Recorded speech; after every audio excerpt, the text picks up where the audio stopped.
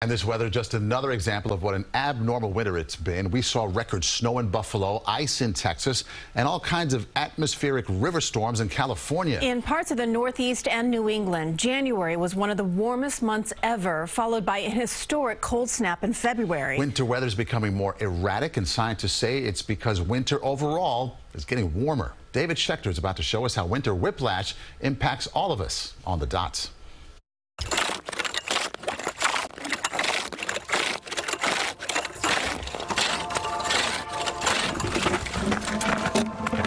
I can't believe I'm doing this.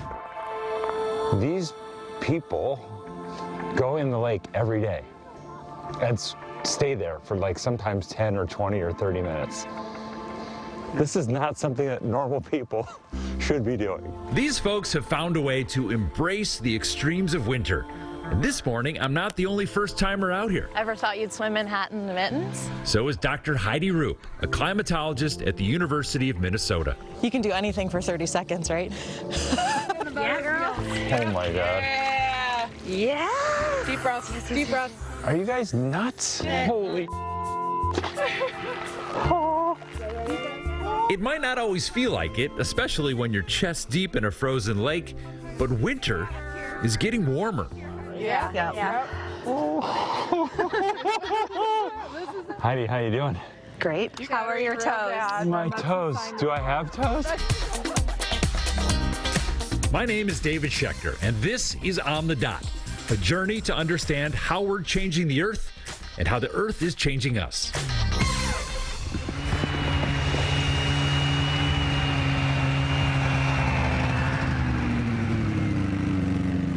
That guy in the zebra jacket, that's Dr. Andrew Schwartz. Man, you know how to make an entrance. How's it going? That's awesome. He's an atmospheric scientist with the University of California, Berkeley, and he runs the Central Sierra Snow Lab. 7 feet roughly, 190 centimeters. So evidently we were digging a pit of snow, and then we're going to go in the pit and we're going to talk about the snow. Do I have that right? You do have that right. Okay. Together, we're digging a snow pit so he can look back at this season's snowstorms. This is actually, I'm pretty sure where they're going to bury me when it's all done. Digging your own grave, man. Yeah. Snow is obviously critical to outdoor recreation, but there's an even bigger concern here. So let's talk about snowpack. That's water stored as snow in the mountains. Traditionally, it melts in spring and summer, and that's how California gets 30% of its water. If the snowpack melts too early, you can get floods, and by summer, there's not enough water when water is crucial. What are you doing right now? So the purpose of this whole pit is to give us a story about the snowpack. It has the different layers from different storms. We can see a little bit of ice there. 125, ooh, she's a warm one. So we get measurements of the temperature of the snowpack to figure out, is it ripe for melt? Is it still pretty cold? These layers of snow can have different temperatures depending on how warm it was the day it fell. The higher the temperature in the snow, the faster it will melt, a major concern in the era of climate change. Once that goes above freezing, that's when we can no longer have the snowpack, and this is all going to disappear and switch to What's rain. that temperature doing over time? It's climbing. We expect a transition away from snowpack and to rain within the next several decades. He knows that because the Snow Lab maintains the oldest continuous winter weather records in the country. For the month of January, for example, the minimum daily temperature at the lab goes up and down over the years, but the 50-year temperature trend is rising relentlessly towards 32 degrees, the line between rain and snow.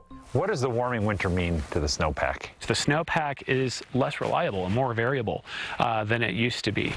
And if we're switching back and forth between, snowfall and super warm days and snowfall and super warm days, we might not have the chance to really build an efficient snowpack to run off to the agriculture and farmers that need it. 3, 2, 1, go! There's nothing like an early morning ski race in Minnesota. This is a community that puts on big events to embrace winter culture. The strength of our collective and individual action. And they're striking up public conversations about how to lead on climate change. Like much of the country, Minnesota has had a weird winter. There's been a ton of snow. Who wants it? Who wants it? But when it comes to skating, some lakes took 6 weeks longer than normal to freeze. That's a goal. Scientists are reluctant to blame any one event on climate change, but Dr. Roop is saying they do see the larger pattern. We're confident saying that what we are experiencing as a whole in aggregate is what we expect from climate change, and that volatility, that sort of unpredictability, that weirdness, if you will, is climate change. Nationally, since 1970, winter has warmed in the Pacific Northwest by 1 degree. From Southern California through the middle of the country, it's around 2 degrees warmer. But parts of the Midwest and East Coast have warmed up to 5 degrees, with extreme warming in parts of New York, Vermont, and northern Minnesota of about 7 degrees. We see, again, these patterns of concerning warming, and that is changing what winter looks like, what it feels like, and that has then, again, implications for what we experience. Concern about climate change led Minnesota to pass a new law. It requires all electricity come from renewable sources by 2040. Can this community actually be part of preserving winter? It seems like a pretty big, daunting challenge for one community to do. We as one community are not going to be able to change the trajectory of global average temperature. So if all communities or many communities come together and catalyze change, then the answer is yes. So the change in winter doesn't just affect communities where it's always cold or always snowy. Lots of places are dealing with these changes. I'm Paul. David. Nice to meet you. Nice to meet you. So I'm drinking wine during the day, like you do, with Paul Bush. His family has owned the Madroña Vineyards in Camino, California for over 50 years. And if I were really nice to you, we would be having some blue cheese here and everything. Why aren't you being nice to me? Paul's telling me consistently chilly winter temperatures are critical to maintaining healthy grapevines. They need to go dormant. They need to lose all their leaves and basically store up energy to push buds for the next year. The earlier you bud, the greater chance you're going to have a problem. And last year, Paul had a problem he'd never seen before. In February, it got unseasonably warm. As a result, the vines started to bud. Then came a frost that killed the buds. In March, it got warm again, more buds, another frost, and in April, it happened for a third time. Our harvest on the vineyards here, we lost about 70%. That's hard on a small family business. In addition to grapes, fruit crops across the country like apples, blueberries, and peaches also rely on chilly winters. That didn't happen in 2017 in Georgia and South Carolina, where fruit farmers sustained $1.2 billion in crop losses. There's the bud. Okay.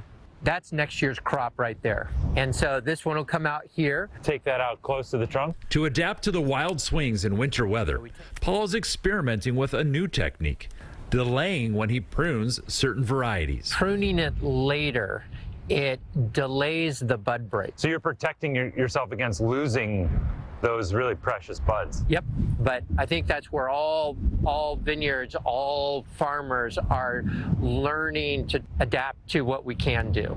And there are certain things we can do and certain things we can't.